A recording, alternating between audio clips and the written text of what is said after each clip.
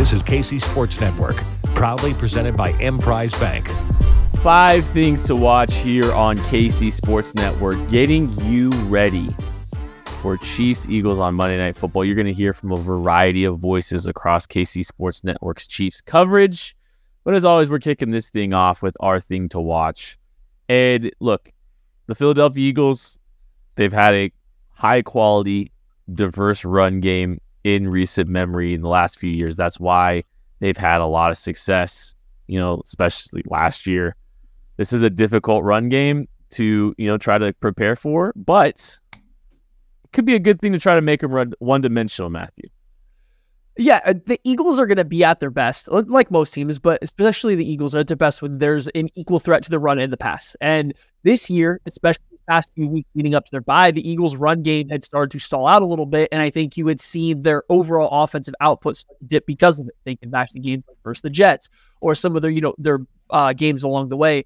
The offense was a little bit more labored because the run game had slowed down. Teams were able to play just the pass against them, and it was clearly still effective. They're still a very good offense with just throwing the football, but if you aren't having to worry about stopping the run with a heavy box or rotating an extra safety down post-snap, playing in base personnel, if you are able to stop the run early, establish a precedent that the Eagles are going to have to throw the ball to beat you, I think you can help yourself out. Because the issue is the Eagles present quite the conundrum for defenses. You either need extra bodies in the box to stop the run game, especially when Jalen Hurts can participate. That adds an extra player to the fits that you have to deal with. So you need extra players in the box, but then, A.J. Brown is great on the outside. He needs extra attention on the outside.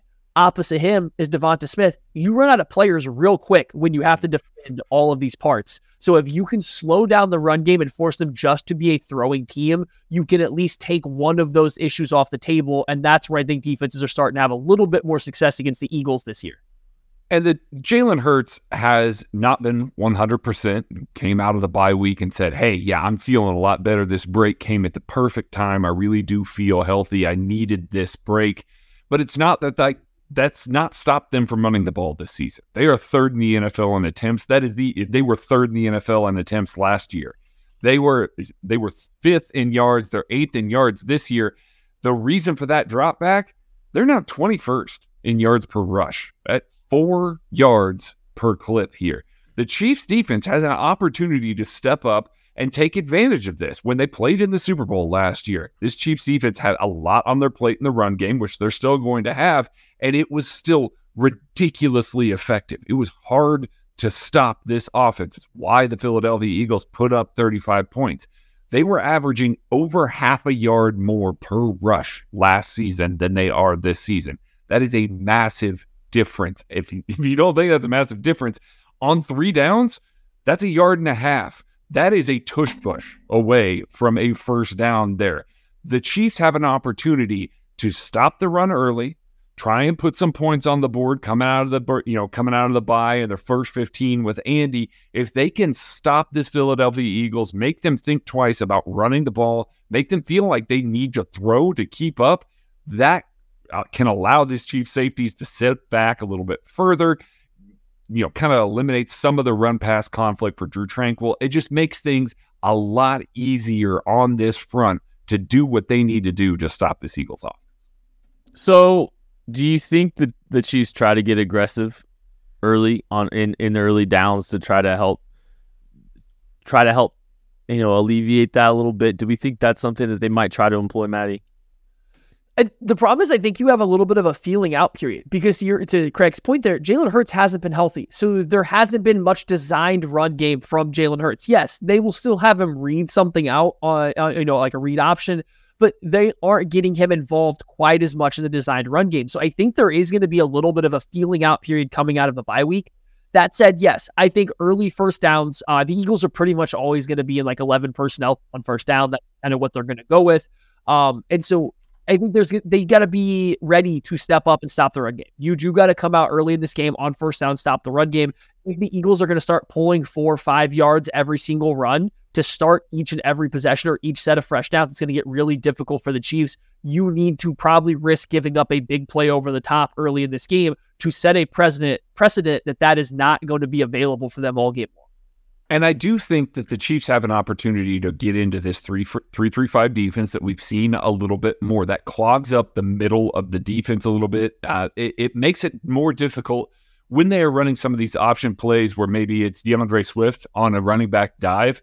You can trust that your defensive linemen are going to clog that up a little bit. You know, they're going to cover a lot of those interior gaps and make it more difficult for the running back to take the handoff there. You can force the ball into Jalen Hurts' hands a little bit more. Test that out and try and pin your ears back on the outside with a Drew Tranquil, with a Leo Chanel, with a Willie Gay Jr., a Jack Cochrane. Live in that 3-3-5 a little bit more. I know the rushing success hasn't been to the level of some of their other defenses this season. They're just 41% defensive success against the run out of the 3-3-5 this year. But against the option especially, it makes a ton of sense to clog things up in the middle and essentially say, hey, listen, linebackers, your primary thought isn't that you need to step up there and stop the running back. Pin your ears back, keep the quarterback contained. We'll clean everything else up inside because we've compacted everything in the middle. Yeah, and you can get a little bit more flexibility with how you force reads with Jalen Hurts too. When you've got extra linebackers, if you want to scrape it, you can. It's a little bit easier with more linebackers on the field. I think it'd just be fascinating to see for me because, I think early down success is going to be one of the defining factors in this game. And we talked a little bit about this, I think, when we were on the lab. It's, you've got to prepare for 4 downs of football differently than you do, with other less risky, less aggressive coaching staffs that don't have, the 92% success rate play that is the QB sneak for the Philadelphia Eagles. So, it's got to take some. If you're giving up early down runs, it does make things a lot more challenging. If you get into a 2nd and 3, they're getting a set of downs. They're getting another set of downs. It's near automatic. So definitely something you got to watch for there. Anything else on this run game in trying to slow that down and try to make them one-dimensional, Matthew? Yeah, I mean, it puts pressure on the offense, the Chiefs' offense, to score points, too. I mean, one of the best ways to slow down a run game is to make opposing offenses also need to score points. This game is just sitting there at 6-3 deep into the third quarter. The Eagles are more than willing to just run the football because not only are they keeping the Chiefs' offense off the field, but the game is close. There's no reason for them to try to score quickly. So it's beyond just staying in, out of 3rd and shorts or staying out of 4th and short to allow the tush push. It's about how the Chiefs allocate resources to stopping this Eagles offense. It's one of the best offenses in the NFL when you can start playing with a lighter box or start playing with lighter personnel because the run game isn't tearing you apart, because you aren't having to dedicate all the resources. Now maybe you can double team an A.J. Brown. Maybe you can sit in too high and put tops on both Devonta Smith and A.J. Brown at the same time. It just gives the defense a lot more answers against the pass, which is still going to be lethal no matter what. So I think it's a little bit less about just also stopping it on first down. It's just not letting the Eagles get rolling. Let them lean into their tendency this year to be pass heavy. Last year, they made sure they ran the ball. This year, they will start swaying towards a pass heavy team if you stop them early. So I think it's that first, second quarter, making sure the run D stays stout to start drives to let the Eagles get more comfortable throwing the ball. It's kind of where the key is going to be. Especially if Dallas Goedert is projected to miss this game. If he's not there on the field, that limits some of the heavy personnel that the Eagles team can utilize, which will keep the Chiefs in their sub-package defense. If they're in their sub-package defense, you are going to see a lot more of Trent McDuffie, L'Jarius Sneed, blitzing off the edge, trying to keep Jalen Hurts in the pocket, which can allow, some of that stuff to condense more in the middle and keep that too high structure still on the field. Make sure that everybody stays tight, stays right the way that we've seen it. We have seen games this year where the 4-3 defense, their base defense against heavy personnel, has been taken advantage of as the Chiefs have tried to stack the box against guys. If they can live against 11 personnel in the nickel and still come up with some of those run stops, it can be a long day for this Eagles offense, as we've seen for many good offenses so far this year. For more on the trenches, we're going to toss it over to Tucker D. Franklin and Big B, talk about what's going on in the middle of the field. All right, I appreciate it, Craig. Thank you guys for coming on over to Outside the Trenches. Listen, we're talking about the trenches here. You guys already know I'm hanging out with Nick Leckie, Big B, Brian Hanley, and we are talking about what is probably the biggest trench matchup that we'll talk about this season, in terms of just star power and names and the dynamic ability of both sides of the trenches. Let's first start for the Kansas City Chiefs. Play not a great game against the Miami Dolphins, but good enough to get it done. Really weird game against the Miami Dolphins where the Chiefs don't score any points in the second half and still win a football game. But coming into this game, Big B, against a defensive line that's pretty much the Georgia Bulldogs from a few years ago that won the national title, but a defensive line that's got some dudes on it. What do you kind of expect to see from the Chiefs offensive line? Well, the one thing is that Jalen Carter right now may be the second or third best defensive tackle in football. That's number one. Aaron Donald, Justin Simmons, and then him. So it's going to be tough. He's inside and he pushes everybody around. Run game, pass game. The guy is an absolute monster. He's going to have to be accounted for. And that means that if you double team him, which you have to do, the guys on the outside are free. So, and they also still have Fletcher Cox. So, I mean, their defensive line is scary good. It's scary good. I think you can still run the ball against them. I believe that you can still do that, and teams have had a little bit of success running it, but you got to protect because you can definitely throw against the Eagles. That's the thing. Their back end, their secondary is not great. So if you can protect and you can hold up, you can complete some passes down the field. So it's going to be tricky. The Chiefs are going to have their hands full. They're just going to have their hands full. The Chiefs will have more than their hands full because you got Josh Sweat, and then you got who's number 7? Hassan Reddick. Listed as a linebacker, but he's a stand-up D end. And Micah Parsons gets all the love for being this flexible player at his speed.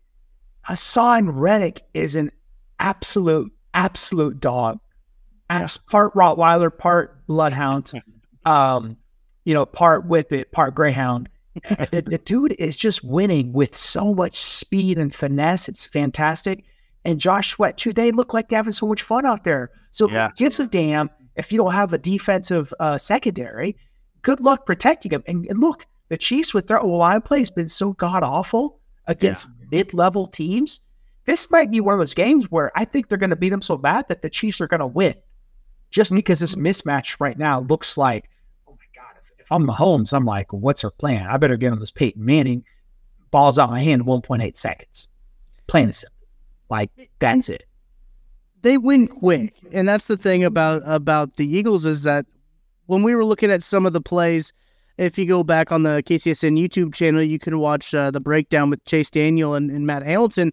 They talk about this against the Eagles-Cowboys game. There's a couple times where Dak has some open receivers, and they have some opportunities where they can take some hole shots because maybe the coverage isn't as strong in the back end. But because Jalen Carter's winning so quick up the middle, it makes it so impossible for him to be able to deliver a shot where he has to hold on to the ball for 3 seconds. And we know Patrick Mahomes, he likes to leak out of the pocket a little bit more than step up into the pocket, maybe like Dak does.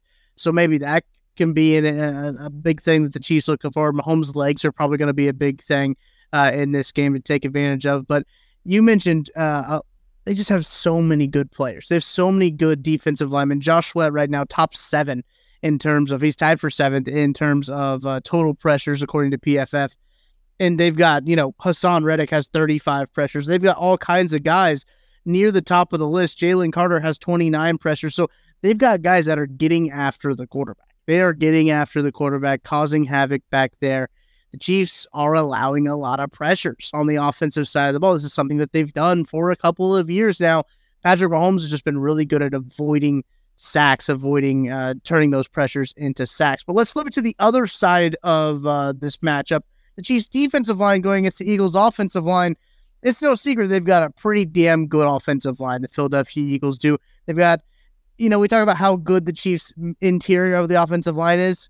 This is probably the best interior offensive line that you're going to find in football with Jason Kelce and the Philadelphia Eagles. Yeah, and they run the football. They run it well. It's going to be tough for – now, here's the thing. The Chiefs D-line is good. Yeah. Chiefs D-line is good. Their front seven is good, but we're talking about D-line. Their D-line is good. It's going to be important to attack those front three guys of the Eagles, because if you don't and you let them get up the second level, you're asking for trouble. You're just asking for trouble, because the Eagles want to run the football, whether it's with Swift or whether it's Hurts. They want to run the football, so you got to keep them off a second level. That's going to be the key to this game, but it's so difficult because those guys are good. Those guys are just good in Philadelphia, man. They are. Yeah, and to me, it's like you look at these matchups. So like Jordan Mailata, the ex-rugby guy at left tackle, big body. Landon Dickerson, big body. Kelsey, small center, but great. Plays in the middle there. Tyler Steen, Lane Johnson, tops in the league. And this will be the real matchup. Like, this is going to be, I'm going to see which Chiefs player. Chris Jones has been in a sack drought for a minute. We're going to see if Mike Dana, all these years, coming out of Michigan, if he's going to live up to the hype. George Karlaftis is coming into his prime. I just really like those guys. But, man, this offensive line, they got a bone to pick with them. Honestly, this is looking like it could be a blowout.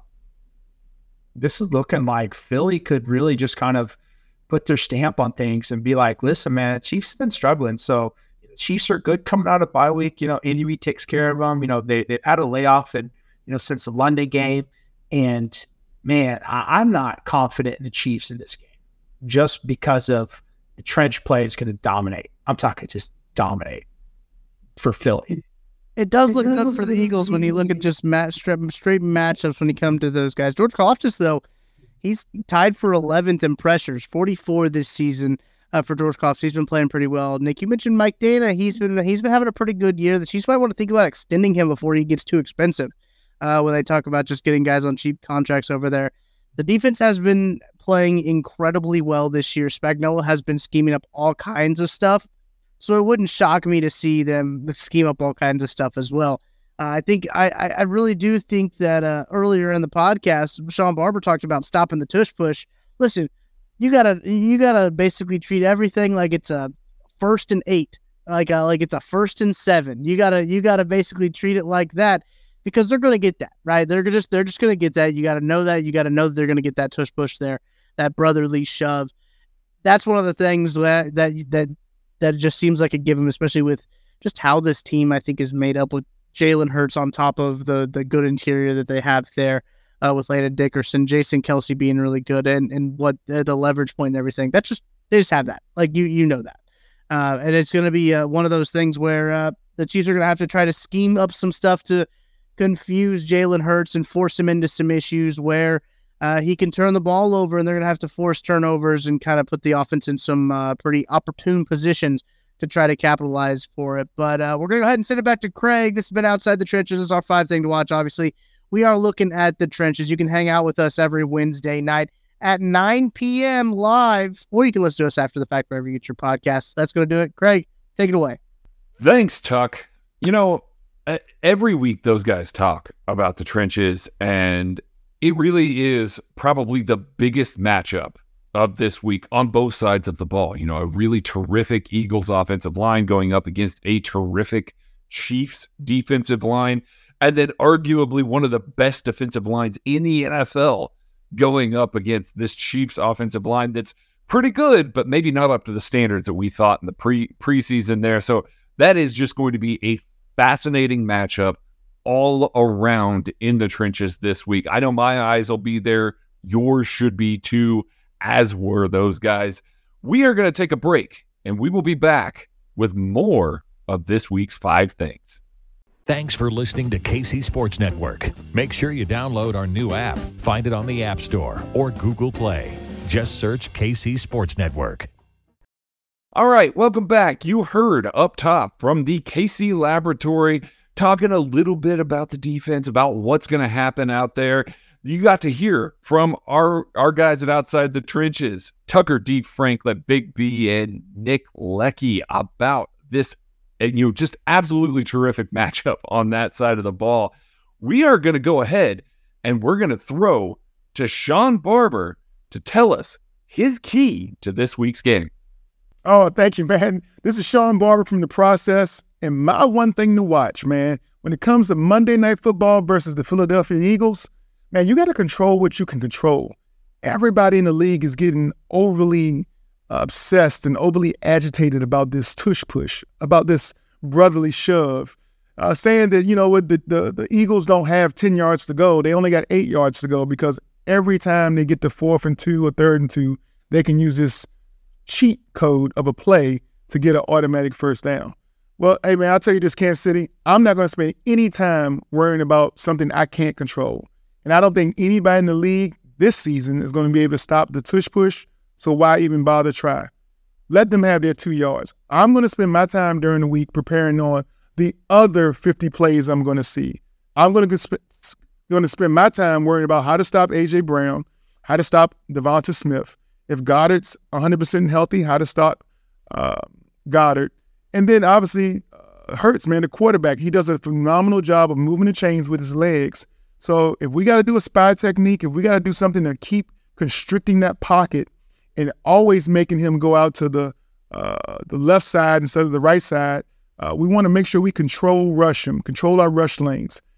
We want to make sure that we bring pressure when we want to bring pressure and not be in a situation where we have to. So I believe that his defense has been so rock solid all season long, playing the way we play. And so I'm not trying to do anything different when it comes to Philadelphia Eagles. We're going to control the line of scrimmage on both sides of the ball, offense, defense. We're going to move the chains by taking the underneath throws, run the ball effectively, let the passing game set up the running game, and then when we get to the red zone, we're going to make them pay. Be very effective in the red zone when you have an opportunity. Take 7s instead of 3s. And then when it comes to defense, we're going to play the sticks. We're not going to be worried about the tush push or any other unique play that the Philadelphia Eagles might run. We're going to play them hard, smart, tough football for 60 minutes and let the best team win. So that's my thing to watch. Control the things you can control and not worry about the rest. Again, your host of The Process, Shawn Barber, where the process is greater than the product. Back to you. Thanks, Barber. I mean, that goes for, every football game, and that goes for life. Control what you can control. The Chiefs handle business and control the things that they can control this week. I'm with Barber there. I think they got a really good shot at beating one of the best teams in the NFL and the Philadelphia Eagles. They're certainly this is a marquee matchup there. So taking things into your own hands, kind of, dictating the flow of the game through your actions and through your execution. That's what you got to do. That's what you got to do in these big regular season matchups here. So I'm with him there. We are going to throw now to our good pal, fearless leader, BJ Kissel, to talk about the most important Chiefs defensive lineman going into this week. Craig is great, man. I appreciate it. BJ Kissel with your thing to watch in this game as the Chiefs and Eagles get set for a Super Bowl rematch on Monday night at GEHA Field at Arrowhead Stadium. And we appreciate everybody for listening. And my thing to watch, kind of going along with the video I had done about a week ago, talking Chris Jones, expecting more from him at this point in his career with what he's asking for contractually, how he held out to start the year, missed the first game against the Lions. This is the kind of game where Chris Jones needs to step up and make an impact. Hasn't had the greatest last couple of weeks to his season. Started off strong, had a sack or at least a half sack in every game for the first 7 weeks, and hasn't had a sack in the last 2 weeks. Lowest 2 games of graded over the last 2 years for Chris Jones, according to Pro Football Focus, have been the last 2 weeks. And so this is the point in which we need to see Chris Jones step up. You can see the game against Miami with a PFF grade of 52, the game against Denver with a 48.8. Again, those two would have been the lowest 2 scores of his entire last season. So this is the point that we need to see Chris Jones step up. First 7 games, averaged 4 pressures per game for the Chiefs defense. Over the last 2 weeks, averaged just 2 pressures, 4 total over the last 2 games. And so you look at what Chris Jones has done historically over the last couple of years in their games against the Eagles, including the Super Bowl last year, haven't been necessarily his best performances, which when you give the other guy some credit or you take a look at who he's going up against, it makes sense. You're going up against Jason Kelce. You're going up against one of the top offensive lines in all of football. But that's exactly when you need to expect guys like Chris Jones, all pro players, guys who are among the best or in the conversation of being the best at that position. We need to see it from Chris Jones at this point. The Chiefs defense has been outstanding. It's the reason that they're leading the AFC right now is because of what that group has done with Steve Spagnuolo. Chris Jones was a huge part of it over the first 7 weeks. I know the grades, some of the numbers are lower. Maybe he's getting more attention. Maybe he's banged up for all those different reasons. But this is the time in the season where your guys got to step up and make plays. We know Chris Jones can do it. He's proved it time and time again during his time with the Chiefs. Now's the time we need to see it. All the lights are going to be on. Everyone in the NFL is going to be watching under the lights Monday Night Football, probably the highest rated Monday Night Football game we'll have all year. This is when you need your superstars to step up and make plays against guys like Jason Kelce. Make a play on 2nd and 6 to force it to be 3rd and 8 or 3rd and 9 or 3rd and 6. Hold this fantastic Eagles running game with DeAndre Swift, with Jalen Hurts. They're averaging about 130 yards per game on the ground. They can get it done in a lot of different ways. It starts up front. I want to see it with Chris Jones, Charles Omenihu, George Karlaftis. I want to see all those guys go off in the same week, and we'll see this defense get even better, which has always been kind of the thing with Steve Spagnuolo, is defenses will get better throughout the year. Now let's see it from Chris Jones. All right, thanks, BJ. Hey, it's been a little while since we've seen a Chris Jones game. Not that he's been bad or anything like that, but now would be the time. Coming out of the bye week here against a terrific offensive line for Chris Jones to show up and wreak havoc in this game. I think if we see a prime Chris Jones game in this one, not only can it get some of those, end of the year awards that Chris Jones has been tweeting about this offseason that he personally wants to go and achieve, his incentives that he personally wants to go and achieve, but also can kind of really focus in for the rest of the NFL in a primetime game, what this Chiefs defense is about, what they can do, and who that guy is on the defense there. I think it's a little bit nebulous. We talk about Trent McDuffie, L'Jarius Sneed, the Nick Boltons, the Drew Tranquils, Justin Reeds. There are so many guys on this defense that contribute, and it makes it hard for maybe some of the national media to narrow it down and really focus on a guy. Chris Jones is that guy. A massive game on Monday Night Football against a really good NFC team that could kind of concrete the Chiefs into the number 1 seed late in the season. Boy, that would go a long way towards extending this out and making this a really, really big narrative game for the national media. Now, we're going to close it out with our guys over at Only Weird Games. We're going to hear from Joshua Briscoe. We're going to hear from Seth Kaiser, and we're going to hear from Nate Taylor about the chemistry between the wide receivers and Patrick Mahomes coming off of the bye week. Thank you, Craig. I don't know if anyone's told you this lately, but you're great, and I wish more people would embrace that. I'm Joshua Briscoe with Seth Kaiser here from Only Weird Games. Seth, the Monday Night Football game, I don't know if people are talking about it, but I believe these teams played in February in a non-regular season game, and both of these teams seem to have a lot going for them, although they didn't play last week. So, are they even ready for football? It's a huge game. It's really exciting. We're ready for it to finally get here. I'm ready for it to kick off. But Seth, you wrote about something this week in the Chief in the North newsletter that I think is our thing for today. What are people getting wrong in part of the discourse about Patrick Mahomes and his wide receivers?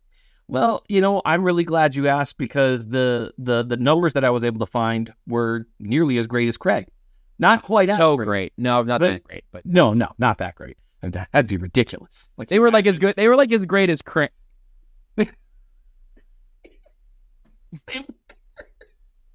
Dang it, man. That was good. Okay. So one of the things, looking into some of the numbers with the Chiefs, when you examine some of the deeper numbers that exist that PFF does chart, which is, it's a good thing in terms of like perfectly covered plays and stuff. One thing that I discovered this week, kind of looking at some of the stats that have been made publicly available, and I did write about this on the Chief of the North newsletter, is that there have been plays with open receivers. There have been plays where Mahomes is creating. There have been plays where the offensive line is pass protecting well. There's been all of these things. They are just a little too often not intersecting. And I think people underestimate just how easily a few small execution mistakes here and there can really affect things. And to focus especially on the wide receiver group, people are saying that the Chiefs wide receivers aren't getting open. That's not necessarily 100% true.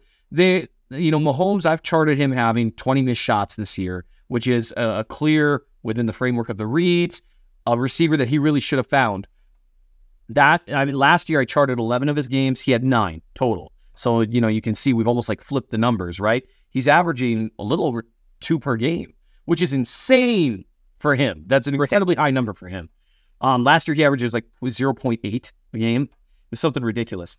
So, but Seth, so it's Mahomes. He's playing badly. No, not really. He's playing really well. And he's had multiple snaps where he's bought time. Maybe even the pass protection's been good. And no one's getting open. But it's not as often as people think. The problem is they haven't really managed to coincide he's reading the field the way he needs to. He's showing trust. And the guys are where they're supposed to be on time. Now, am I going to put that more in the receivers than Mahomes? Yeah, a little bit, because one of them has been arguably the greatest player we've ever seen for 5 years. So that tends to earn you more benefit of a doubt. So that's what I'm going to have my eye on the most. The Eagles secondary, they obviously made a trade for Byard, so they should be much improved over what they've been. But they have struggled on the back end. They've had a lot of injuries. I think Slay is back now. I think maybe he's out again. I can't even remember. Don't rely on me for that information, folks. Just know, the Eagles secondary has not performed well this year. And so I really think this is an opportunity, depending on what the offensive line can do, depending on, Mahomes is going to buy time. Reed will have a good game plan. He always does, especially for big games. It's going to be about actually being on the same page consistently. And that word consistency that we've been hammering lately, that's the key to all of it. And it makes sense when you think about when everything is a little bit out of sync. And even that is sort of an overused term at this point. But if you've got 3 cogs that have to all be spinning in perfect unison, also not a great analogy, but on a passing play, you were relying on your quarterback, your route runners, and your pass protection. If your route runners are not doing a great job, if it's merely fine, they're not to blame for every single problem, but they are occasionally part of the problem. Yep. Well, when Mahomes misses 2 shots a game, those missed shots hurt way more because I would imagine there are fewer to choose from, right? I mean, exactly. There are fewer of those instances that you can take advantage of. Compound that with the offensive line also, that I think, please correct me if I'm wrong, but the offensive line's been pretty good in pass pro for the most part this year. Penalties are a whole other thing, and pretty good is not code for secretly perfect.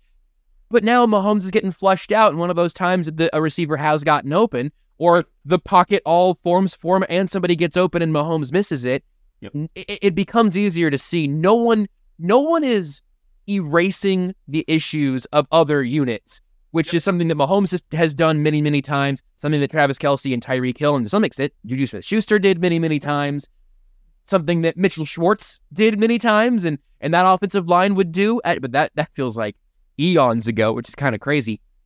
But it makes sense to me that those things would kind of compound that way. Right. It's like the opposite. We talk a lot about complementary pass rush. Yeah. How you can have one guy who's an absolute superstar who wins 20 to 25% of his snaps, but you still got 75% of the snaps out there, best case scenario. And if things add up with little mistakes on offense, like you said, Mahomes missing 2 plays per game, that shouldn't be the biggest deal in the world. But if there's another 2 or 3 plays per game that are getting missed purely by the receivers, and then another 2 or 3, and they're all different plays, now all of a sudden, especially let's say 3 of them are third downs, those are drive enders. And that's where the problem's coming. And that's where, honestly, it really is a lot of execution stuff overall, which to me is, it kind of honestly makes me feel better, because for as much as the interior offensive line hasn't been as good as it was last year or even the year before, we know they can play better. We know that we've got better tape with Jawan Taylor, and he's kind of become a scapegoat, which, whatever. But we know we've got tape of him being better. We know Donovan Smith has been okay-ish, not great, but we know he can maintain that level. We know Mahomes can play better. With like all these things, the biggest unknown is the receivers, and I think that's why people hammer on that over and over and over. That makes sense. We talk about positive regression sometimes. We expect positive regression for Mahomes in the interior and Jawan Taylor. If it's sustained for Smith, that's great. But we don't really know what the receiver's true water level is, which has made them a mystery that was exciting for a little while, and now kind of mortifying at times. But out of the bye, maybe we'll see the Chiefs put a little bit more of that together. It sure would be great. Oh, speaking of, back to you, Craig. Thanks, Josh. All right. That's been everybody at 5 Things. You got to hear the lab talk a little bit about how this defense can keep things, kind of in check for this Philadelphia Eagles offense and what they can do, to try and stop them up front. We're going to hear we heard a little bit from outside the trenches doing their normal thing, talking about a big trench matchup. Shawn Barber about controlling what you can control. We got to hear from BJ about Chris Jones and how this could be a really big game for him leading into the end of the season where he's been so good over the past several seasons. And then from Only Weird Games, talking about wide receivers, talking about Mahomes, very, very much a topic on, Twitter this week with Connor Embry coming up there and speaking about some of the wide receiver struggles and the ways that they're going to use them. So that was a really good, very prescient topic to hit this week.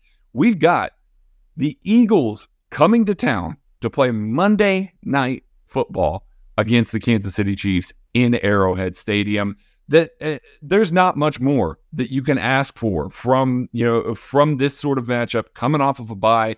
Andy Reid is set up here to be, if he wins this game, to be the all-time leader in wins in Chiefs franchise history against the franchise that he is currently the all-time leading coach in wins in the Philadelphia Eagles. How poetic would that be to come down with a win in Arrowhead on prime time and achieve that goal for the second time for a second franchise? It truly would be majestic to see Big Red get that one there. If you're going to be there, you need to head over to Lot J. They've got the best tailgate that you are going to find there. Our guy, Tucker Deep Franklin, he's going to be there. So you need to go out there, find him, find where the seltzers are. He's just going to be gravitating towards them. I've been around him, in public with him. At times you walk by a place that has seltzers and he just got peels off. Like it's like an orbit thing. He just kind of gravitates towards them. Go find him out there. You're going to have a good time with him. You're going to have a good time in Lot J. Make sure that you are tuning into the 8:10 pregame show. They are the home of the NFL. As you're out there at the tailgate, you want to make sure after you're done with all your KCSN content for the week that you are tuning in to them to get their pregame show. And then after the game is over, hopefully celebrating Andy Reid hitting that milestone for two different franchises. Make sure that you are locked back in here on the KCSN YouTube page or on the KCSN Apple, Spotify audio feeds, wherever you're getting your podcast from. We will be breaking down the game and the KCSN postgame show brought to you by Kingdom Bar and Grill. This is a massive game. And, it's coming off of a week where the Chiefs were on bye. I'm ready. I think you're ready. I know all of us here at KCSN are ready. So make sure that you are locked and loaded and that you come back here after the game. Be kind to each other, and we will catch you later.